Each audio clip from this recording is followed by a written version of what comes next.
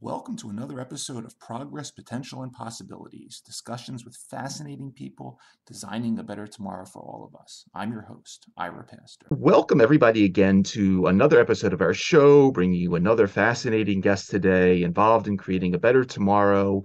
Today, we have the honor of being joined by Dr. Namandjé Bumpus, who is the United States FDA's chief scientist, and her office has very broad responsibilities in supporting the research foundation, science, and innovation that ultimately underpins FDA's regulatory mission. And they accomplish this through a broad framework encompassing scientific collaborations, technology transfer of FDA innovations to the private sector, scientific integrity and FDA policy and decision-making, as well as the professional development of regulatory scientists and its core research component, the FDA's National Center for Toxicological Research.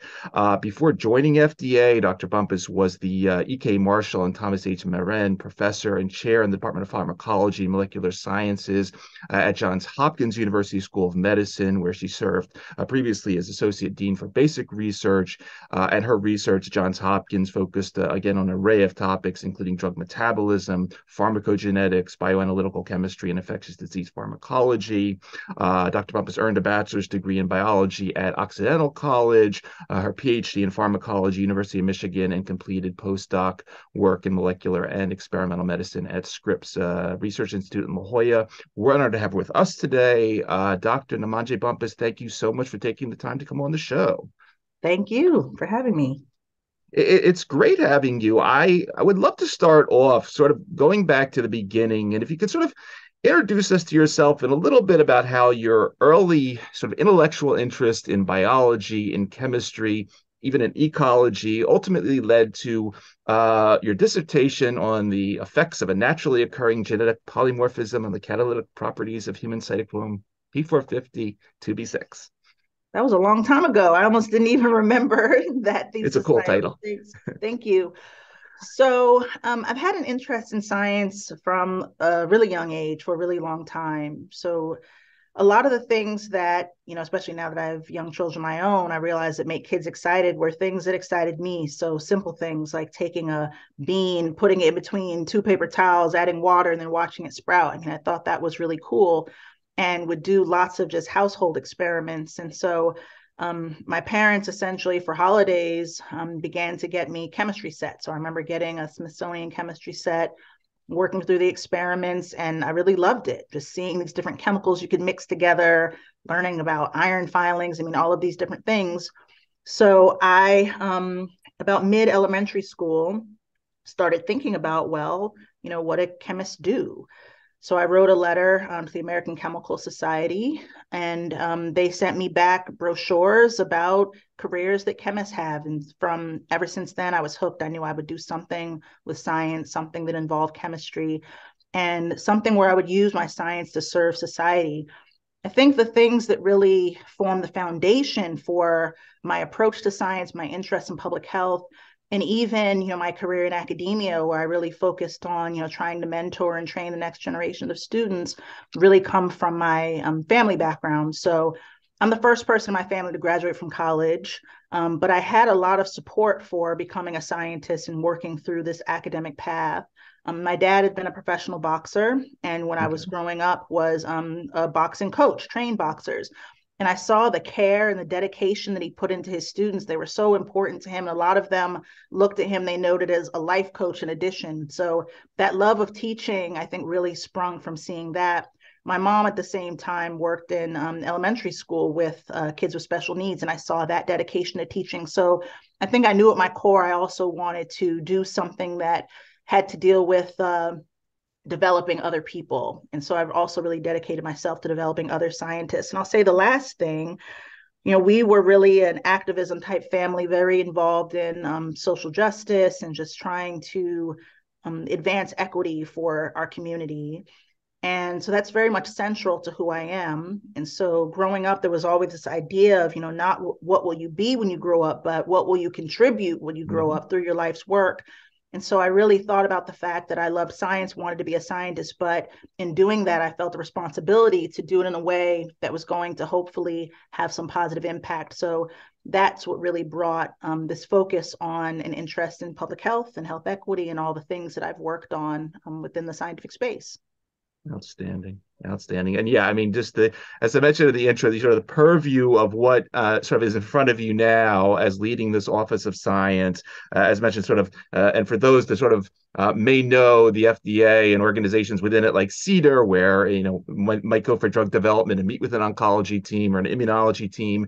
In your case, I mean, you have to know sort of everything across all these disease segments, plus support the scientific development, the toxicology component. You're in charge of a counterterrorism and emerging threats office.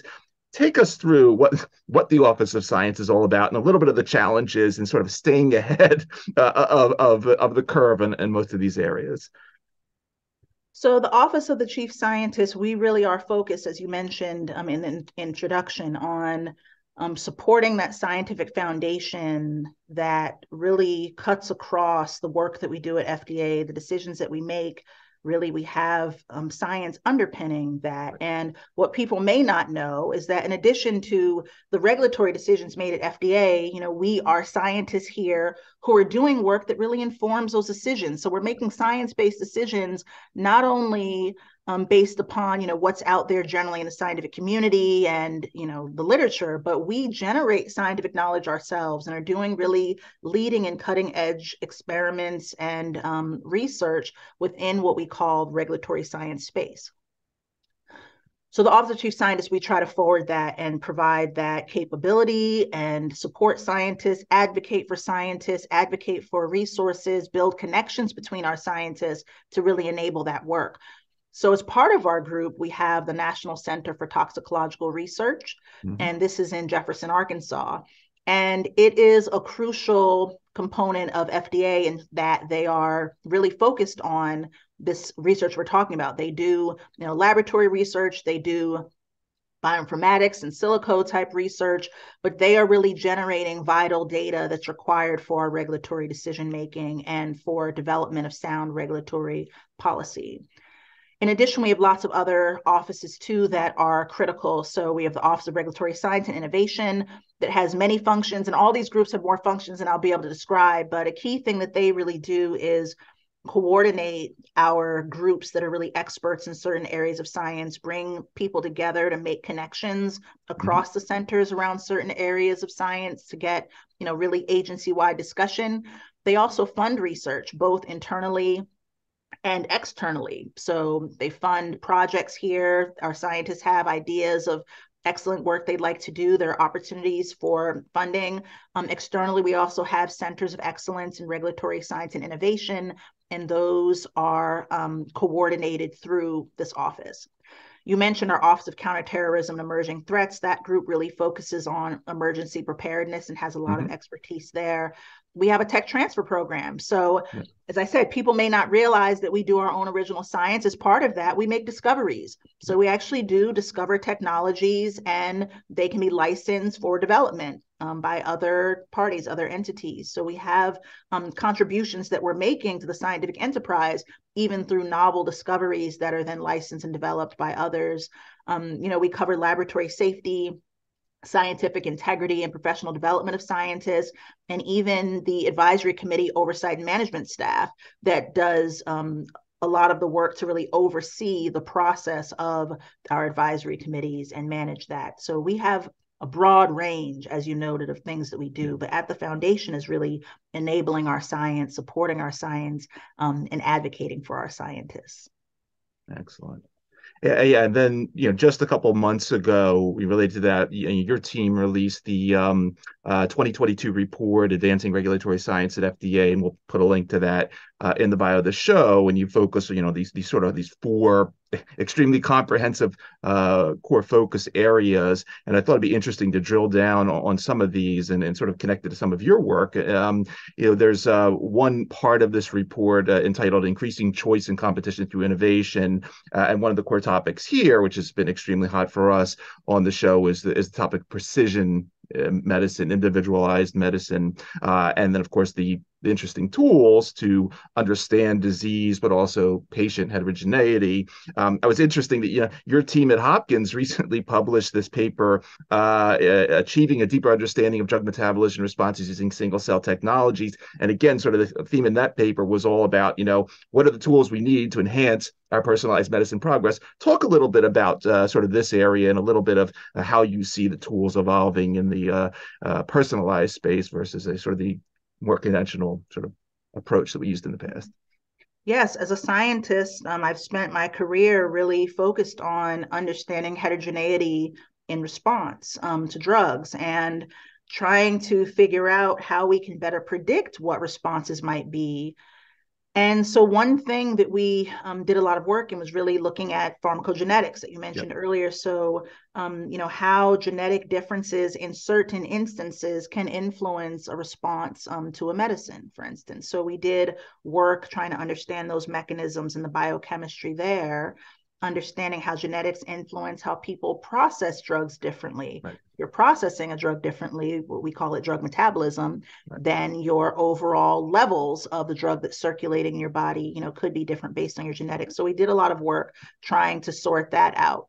In addition, we, as you mentioned, really started to drill down into single cell biology, which I think is an exciting next frontier. It's a very nascent field, but it's a very exciting area of science. And we have work going on in that area at FDA. And, worldwide, there are people moving this forward. But really this idea of, can we get to a place of understanding even heterogeneity between cells, how cells in the same population may respond differently to some stimuli or, some disease state. And how can we understand that and then leverage that potentially in the decisions that we're making about, things to target, for instance, or how to deliver certain products. So it's a very nascent area that I think is very scientifically interesting. There's a lot of work to do in that field before it can be used for anything as far as translationally. But from a basic biochemistry, biology, pharmacology, I think that it's a place where there's a lot of interest and a lot of value in exploring scientifically. Mm-hmm. In the section cross-cutting topics, there's a part about minority health and health equity regulatory science research, and within that is something called the FDA's Office of Minority Health and Health Equity. It was interesting also, I came across your paper. It was in Science back in 2021 about basically for better drugs, we needed to diversify clinical trials. And I thought there was a really interesting piece looking back at your dissertation now. And I make sure I have the term right. You were talking in your dissertation about the something called the K26R mutation that has this very high frequency, 50% mutation in Ghanaian population, 30% in Taiwanese and Japanese. Talk a little bit about this component of sort of our once again, our pharmacotoxicogenetic understanding, and then what the Office of Minority Health and Health Equity is all about. Well, the Office of Minority Health and Health Equity, they're certainly a collaborator office with us, and people should check out their website. They really do fantastic work, I think, helping folks to think through health equity issues and the ways that we can all really work together to advance health equity and to think about that. And they have some great resources around clinical trial diversity. So I would, encourage folks to look at the work they're doing. They're really great colleagues for us. From my work in kind of the biochemistry, molecular biology, molecular pharmacology space, certainly we're thinking about, pharmacogenetics. We thought about those genetic differences and the fact that there can be differences in prevalence of certain genetic variants in different populations. And this is specifically, though, we're thinking about in the context of drug processing, again, how people process drugs, metabolize drugs, that there can be differences genetically that may influence that. And in certain instances, there are differences in the distribution of those variants across populations. So something we think about from that lens. I think generally, to fully understand biology, to just understand, human beings as an organism to the best of our ability, we want to make sure that we are considering really the full range of biology. Right. So whether we're doing kind of preclinical experiments, clinical, whatever it is, just thinking about, how can we make this open and accessible to as many people as possible so that we get the full range of understanding of biology. Excellent. In the report section, Unleashing the Power of Data, there's a wide range of tools that you're looking at in terms of artificial intelligence and digital health. And then I came across this was a New York Times article that you were featured in entitled Clinical Trials Moving Out of the Lab into People's Homes. It was talking about a sort of the HIV tenofovir study that had to be delayed due to COVID. Talk a little bit about sort of the digital side of things here, because these digital tools are not just obviously used now for clinical development, real world evidence, but also some of them are therapeutics in their own right. I think FDA approved a video game maybe a year ago or so. Talk a little bit about sort of the digital side of things at FDA, if you would. I think there's a lot of opportunity. That work is really led, within our centers, particularly CDRH. From the Office of the Chief Scientist side of things, it's really just working to bring folks together in ways that would be useful and advance that knowledge. So we do have working groups, in some of those spaces like AI, for instance. And within the National Center for Toxicological Research that we discussed earlier, there are efforts in AI and bioinformatics that touch upon determining and really trying to develop ways to leverage AI to understand some of these scientific questions that we're interested in. So we talked about pharmacogenetics. Well, are there AI-based approaches that could be used to try to better predict what outcomes might be, to better understand what even the frequency of variants might be? So it's a growing area. There's a lot to do in that space, and we're really excited about how we can bring folks together for discussion on that, and also within our laboratories advance some of these areas of interest, such as AI and pharmacology and toxicology and other areas. Awesome. We talked about countermeasures and the preparedness office a bit. About several months ago, we had Colonel Victor Suarez on. He was with the U.S. Army, but he was involved with the Operation Warp Speed, talking a little about things from that side. In this section, the report talks about tools, the biomarkers, the organoids, ways to sort of modify or sort of modulate, replace, reduce, and refine animal testing. And obviously, it's been a very interesting world the last couple of years, and FDA probably more than ever before has had to think about this emergency use dynamic. Probably changes the way you work there a lot. Talk a little bit about sort of that component of the work. And then also the report mentioned something called the laboratory flexible funding model, specifically focusing on these complex public health events. Could you explain what that's all about?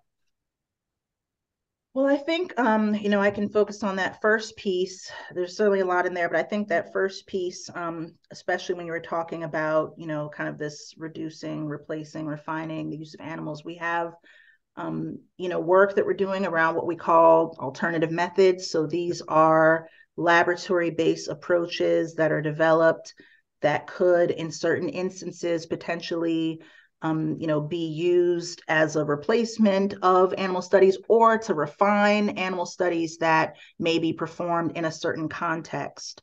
And one of the areas that's really interesting around this, you mentioned organoids. So these microphysiological systems where we really can try to recapitulate what we might see in a response as far as an organ or even an organism potentially through an in vitro, say, cell-based method. So we're doing work around organs on a chip, where, for instance, you can take hepatocytes, which are liver cells, Yep. and culture them in a way that they're on these, small chips, and perform experiments there, perform, a treatment, give them a stimuli, and then test whether they respond the same way that you would expect them to in their kind of, natural setting within a liver. So we're doing a lot of that work in various organs. We're looking in, brain and liver and other places, and really trying to understand how we can scientifically optimize these methods and determine whether there are opportunities to use them to understand certain outcomes from certain products and certain stimuli in general. So there is a lot of work in that area, and something that we're really excited about. Um, I had the opportunity to watch a an interview that you gave with at the time the chief executive officer of Johns Hopkins Medicine, and you were talking about your lab at the time, sort of making the transition from heavily focusing on small molecules into the biologic space. Um, but there's other interesting therapeutics out there now. And there's several sections on this in the report, and when we get into things like microbiome cocktails, phage, some of the regenerative medicine products, we're not dealing with straight biologics anymore. We're dealing with really complex mixtures. I'm just interested on, once again, as the head of science and, thinking about the broad spectrum of pharmacology, kinetics, pharmacodynamics, and so forth. Talk a little bit about sort of these combination, sort of, I'll call it messy products, and how sort of they fit in nowadays, because they're there and they're very unique compared to sort of the single molecular entities that we're used to. So, we have experts within our centers who I think are thinking about all of these issues a lot and have a lot of understanding of, what are the considerations for various products for safety and effectiveness, and, trying to understand what, how things might interact with one another. For me, in thinking about kind of the scientific space of things, I mean, certainly we have research around, larger molecules as well, like you were Mm-hmm. referring to, but also just coordinating our communication in the way that we think about some of these things, and what are the scientific needs to be able to have greater understanding of them. So I think all of these areas are really emerging, but we will continue to play a role in helping to understand what are the scientific areas that need to be advanced to have greater understanding of these types of products, and providing whatever support we can to the centers as they're doing their work. But the expertise as far as the products and kind of how they might work together and interact is really within our centers, and we play a role in supporting their science however they might need Mm-hmm. us to. What areas of pharmacotherapeutic development, for you, what are you personally excited about looking out? And obviously, you see a broad basket of pharmacotherapeutic innovations that come to FDA. What gets you excited in terms of where we are? Is it mRNA? Is it gene therapies? What do you think about when you're not thinking about the stuff you're working on inside? Yeah, so I think about it even a little bit more broadly and step back. And so when I'm excited, like I said, I'm a basic scientist, and so I really get excited. I think most, and in many ways, about the fundamental broader questions. So this idea of can we develop an in vitro method that, in some instance, can predict what we might expect to see in a person, in a human? I mean, that's Mm-hmm. really exciting to me. And I think that we're certainly far from being able to do that broadly, but there are opportunities and advancements in technology, including AI, where we'll be able to, I think, more effectively make those predictions. So I'm really excited about that.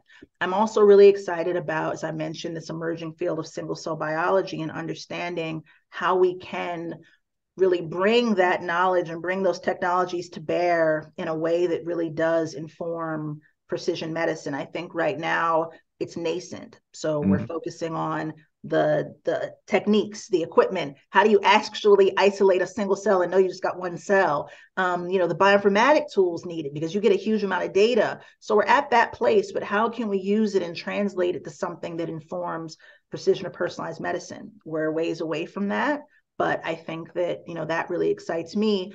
And also this idea of diversification of clinical trials, but even I say preclinical studies as well, as far as the way that we're thinking about things. I'm very enthusiastic and excited about the opportunity to understand more of the range of biological responses, more of the range of genetic differences that we can see in drug processing specifically, or even in certain drug targets or immune responses. I think that with AI technology, with computational pharmacology, and with even greater lab abilities that we have now, that there's a real opportunity to substantially increase just our understanding of genetics. So I'm very interested in all of those areas. And how about combinations? I know FDA has in recent years released some guidance on combination therapies. I remember actually in coming back to your dissertation again, one of the drugs you studied was efavirenz, which you mentioned is, it's this important reverse transcriptase inhibitor, but we have to think of it in the context of the triple therapies and so forth, and have made amazing progress. Combinations always come with that, extra baggage in the sense, if there's one compound that's doing X and something else is affecting the pharmacokinetics of that, how we study these. And I'm just interested in sort of your thoughts on where we're going, because obviously combinations have done amazing things for HIV, cancer as well. Maybe hasn't, this polypharmacy concept maybe hasn't gone as broad with other diseases, but say a couple words about combinations and in the context of everything. Yeah, so I think I can, speak just as a pharmacologist and kind of the general principles of Please. pharmacology, and that certainly, combinations of things, you can have more efficacy or effectiveness because you're, potentially hitting something in multiple ways. You gave the example of HIV, and so you can use, different classes of drugs to hit different places and, of the virus, basically different parts of the virus. And that's what we've seen, over the years with the development of those combination therapies.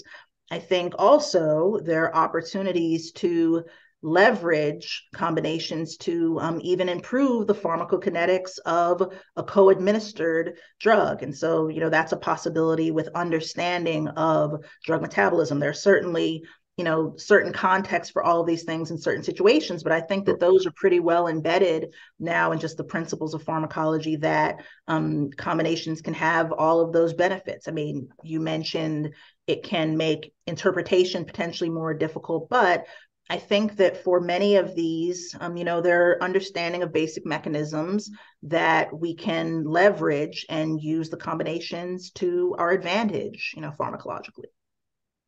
Excellent. Thank you for that. I appreciate you sharing that insight.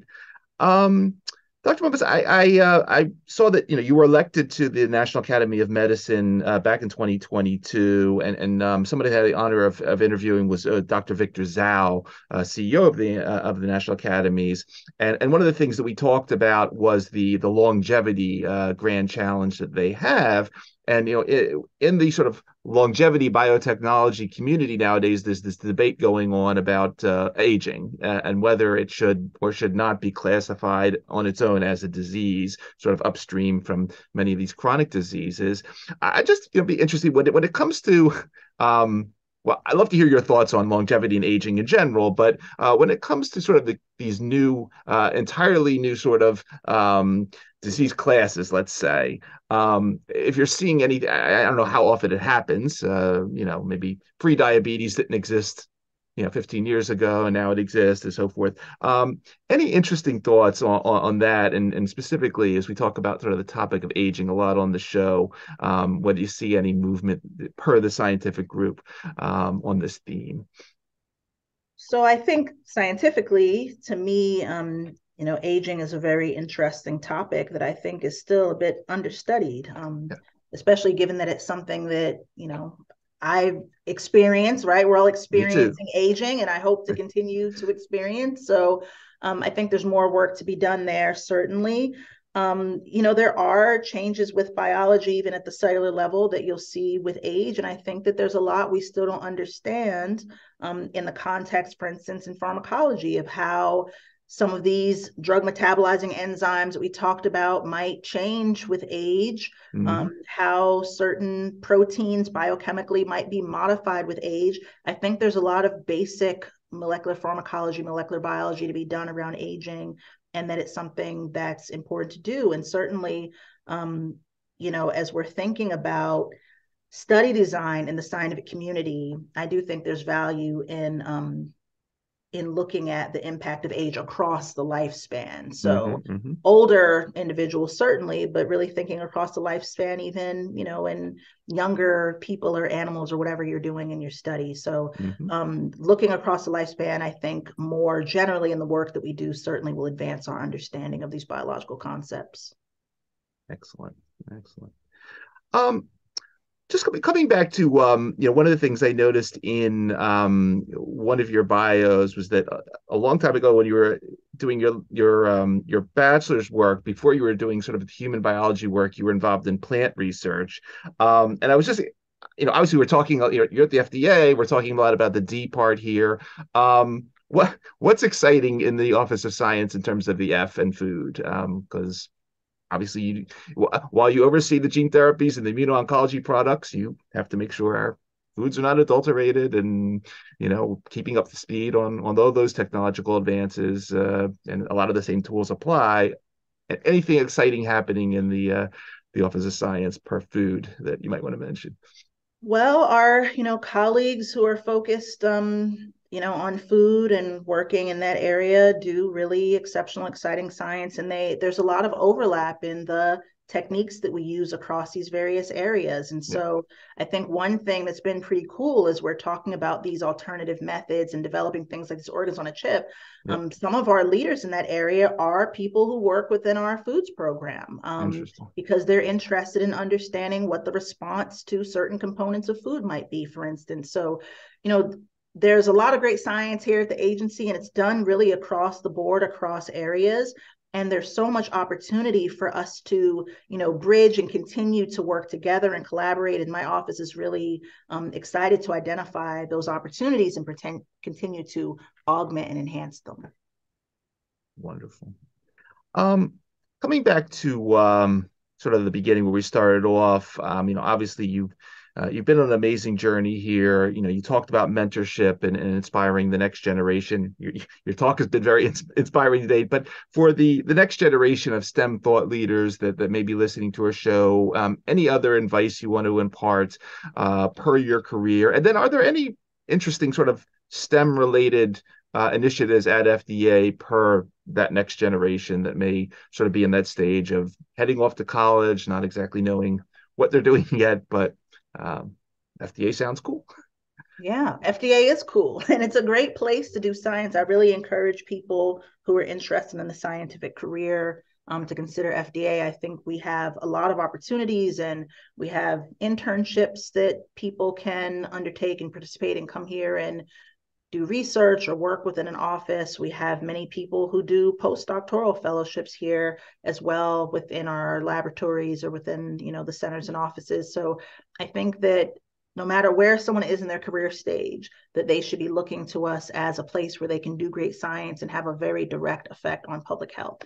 As far as, my message for the next generation or how I think about the next generation, one thing that's always been important to me is making sure that folks understand, scientists come from a range of different backgrounds. There's not some mold you have to fit in to be a scientist. I think that there are, sometimes some ideas about what a scientist looks like, or, what their, favorite subject was in school, or, what background they come from, what college or university they must have gone to, whatever it is. And I've met people with all types of backgrounds. I mean, I have a friend that was a professional musician for years and then went to graduate school for science, decades into, being an adult with a career, basically. So kind of a non-traditional path, and is really, leading in science. And with me, like I said, I was the first person in my family to graduate from college.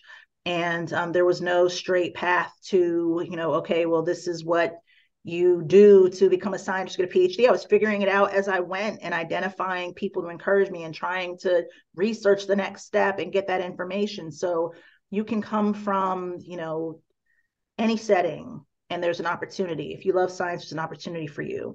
And the other thing I would say is that if this is what you want to do and you feel science the way that you want to contribute, then that's something to stick to. Mm-hmm. There's often a lot of discouragement in any field when you're coming along. There's a lot of, if you're not like this, you won't make it. If you don't achieve this, you won't make it. There's a lot of discouragement. And I always say, I feel that students especially often get more discouragement than they do encouragement. And the range of encouragement they get often is not as great as their actual ability. And it's unfortunate. So I think it's really staying true to, if this is what you want to do, you can do it, and not internalizing other people's biases about what it takes to be a scientist. You can identify people who will support you and mentor you and be honest with you about where you need to develop. But instead of saying this is something you can't do, they'll be looking towards growth. But this is how I can help you get here. So, this is something you can come from any background and do. If you want it and you love it, it's something I would say to really pursue. And along the way, you will find people who will support you on that path. And FDA is a great place to do science. Those are my messages. Excellent messages. Dr. Bumpus, one last thing while we have you. I noticed that coming up next month, you're going to be presenting at the Stanford Drug Discovery Symposium in April. I think you were just at the Arkansas Bioinformatics Consortia. Any other upcoming public-facing things that you're going to be involved in, places where we can meet you, possibly listen to you? Anything else you want to feature per the public-facing aspect of your work, please? So I think that's primarily what's on the calendar now, even though, of course, I'm open to communicating science. It's a real priority of mine, and certainly a priority of the agency, to make sure that we're communicating robust information on science and really trying to deal with mis and disinformation about science that we know is out there and ample abundance. And it's something that's really key to us as an agency to deal with that and try to make sure that people have reliable information and really access to information about the best science. So communication is a priority to me, making sure that we're communicating it to everyone that needs access, that we're thinking about diverse groups of people, that we're thinking about diverse ways to convey our information. So I'm always open to talking science, and it's really a priority to me to make sure that I'm part of doing that and getting that information out to the public. Outstanding, really outstanding. For everybody that is going to be listening to this particular episode of our show across the various podcast networks, or again, watching on the YouTube channel, you've been listening to Dr. Namandjé Bumpus, United States Food and Drug Administration Chief Scientist, doing really amazing things on the research, science, and innovation front that ultimately underpins the FDA's mission. Dr. Bumpus, I want to thank you for taking the time out of your schedule to come talk to us and educate us on these topics for a little while. Obviously, thank you for everything you're doing to keep our food and drugs safe. And as we like to say on our show here, thanks for helping to create a better tomorrow for so many people out there via what you do. Really great story. Thank you for having me.